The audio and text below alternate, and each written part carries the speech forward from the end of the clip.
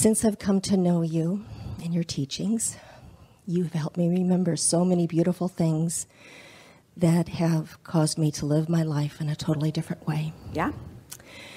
The thing that I appreciate the most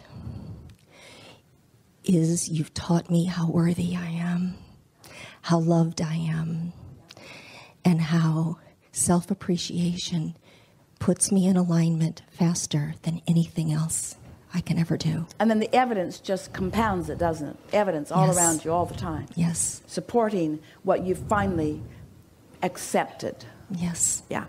My question Yeah. is, I have those in my life that I love very much Yeah. that have not learned this yet. It's all right. Pay no attention to them.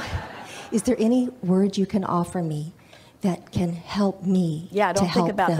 that. because you just contradicted your first statement with your second statement. In other words, I can find alignment and I can feel my own worthiness, but in the moment that you look at someone that isn't feeling that way, you lose yours too. Yes. And then you can't inspire it in them. How It can feels I? so tricky, doesn't it? But Yeah. it really isn't. It really isn't. Abraham, are you saying that self-love is the path to others loving themselves? Yes. Oh, I thought I needed to love them. Well, it's lovely to love them, but love them for yourself. Don't love them. Love them for yourself, you see. Because you can't control anyone else's mix of vibration. But you can get so wobble-free that you have this vibration that emanates from you that is unrestricted and is unfettered and is not wobbling, even when you're with them and they're not loving themselves. If you're still loving them, then you have the benefit of the leverage of alignment. You've heard us say, we've said it in different ways, one who's connected to this stream of well-being is more powerful than millions who are not. So there's a big difference, isn't there, between really loving someone and wanting to love them. There's a big difference between meaning to love them and loving them. And in the same way that you discovered, you said, my favorite thing that's happened to me is that you have helped me to love myself. Now you just got to hang on to that, because you remember when you weren't doing that and now you are. This is what unconditional love is. I am allowing my alignment with Source, even though I'm focused on you as my object of attention and you're out of whack in some way, because the other is conditional. I need you to love yourself before I'm really finally complete. Abraham helped me almost be complete, but now there are people in my life that don't love themselves, and so I need you to love yourself so that I can really be complete. So I found a way to love myself, but I see you not loving yourself, so now I don't feel so good, which means now I'm not loving myself. But I need you. That's that same old conditional love trap thing, isn't it? Yeah. That same old thing. You need to feel differently. And even worse, I need to find a way that I can teach you to be different, because I'm taking upon myself the responsibility of how all of you feel, especially if you're my lover, or if you're my child, or if you're my mother, or if you're my friend. It's my responsibility that you be well. And if you're not well, I must have failed you in some way. You're not loving yourself with thoughts like that. No. You're taking on responsibilities that were never yours. You have a singular intention, and that is alignment with the Source within you. And when you accomplish that steadily, even under very difficult conditions, you will be able to look at someone and love them. To look at someone in trouble and not worry is the key. And they'll say, oh, you don't care about me. You don't care about me. No, I'm just keeping my distance from you, because when you're up close, I worry. So at a distance, I am able to maintain my wobble free. And that's the best I've got to give you. That's all I've got to give you. So many people are in service. So they're so in service that they're entrenched with problems, and then they are not in alignment, and then they have nothing to give. They have nothing to give, and things don't get better. This is a really easy to understand concept, isn't it? But it's sort of counter to what you've been taught, because they said to you, don't be selfish. And Abraham says, you got to be selfish. And they say, you got to give me your undivided attention because I'm needy. And Abraham says, don't give them your undivided attention. Give your alignment your undivided attention, and then anything else you have time for once you accomplish alignment. And oh, it's going to flip for you in such a fantastic way, because once you find a way to consistently be in alignment, then you don't feel guarded getting out in the world and holding anything and everything as your object of attention, because it doesn't hurt you anymore. It enlivens you. You can look right in the midst of a really serious problem and be so solution-oriented that the problem inspires you rather than hurts you, you see. You're on the brink of feeling like that. Because otherwise, you get more guarded, back into your own little corners, back into your protective place. I'm afraid to go out because I don't want to lose my connection. And we say, well, go back there and find it and then come out. And then when you lose it, step back into the wobble-free zone and then come out again. And when you lose it, step back into the wobble-free zone and then come out again. And until before long, you will have such momentum on subject after subject after subject after subject after subject that you will finally find the freedom that you've always been looking for. The freedom to feel good no matter what. Yes. Yeah.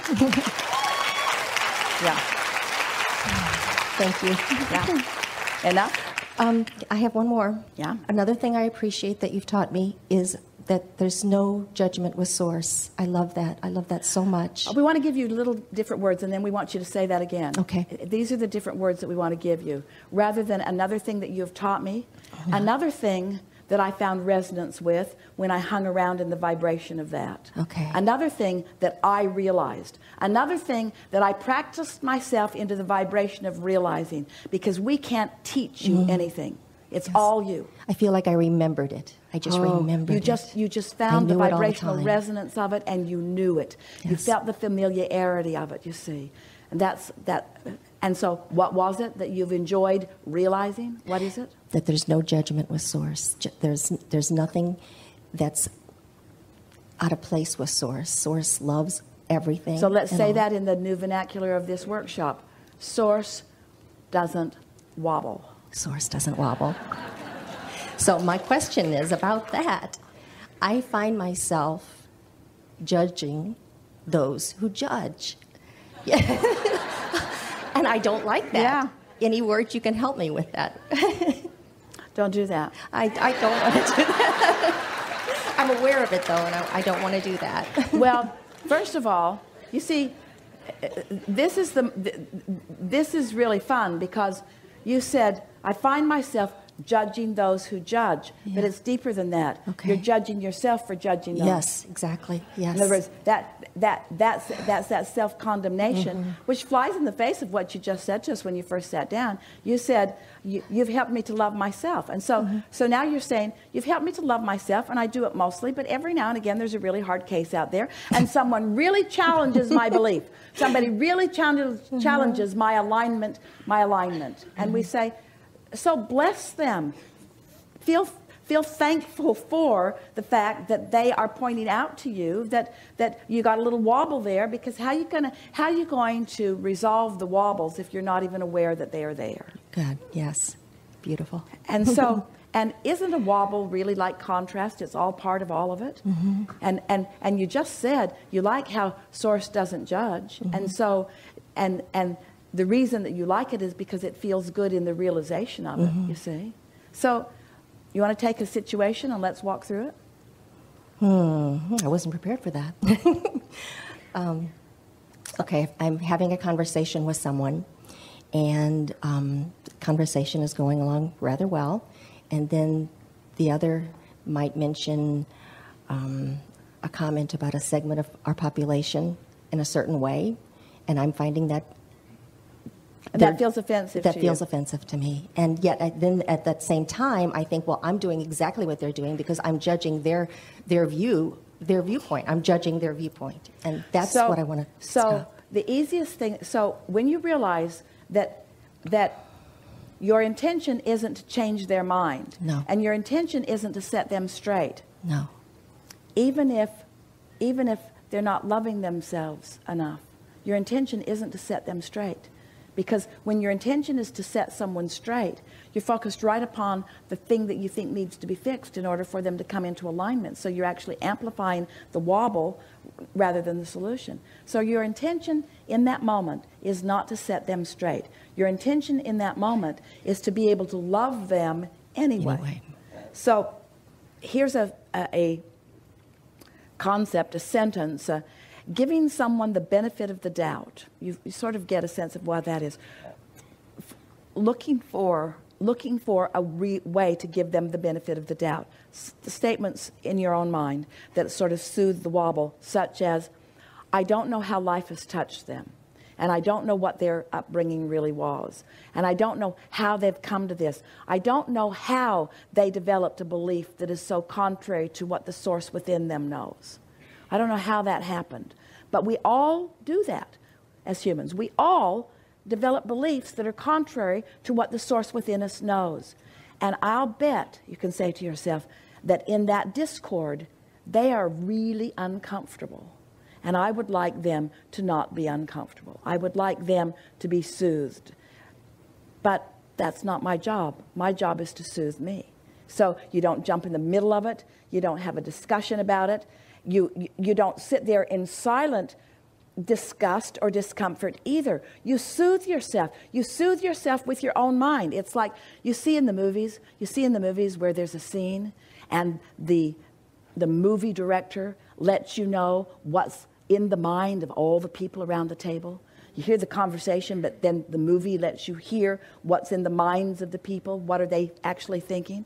Well, you just withdraw from the conversation and give your attention to what's going on in your mind and bring yourself back into alignment.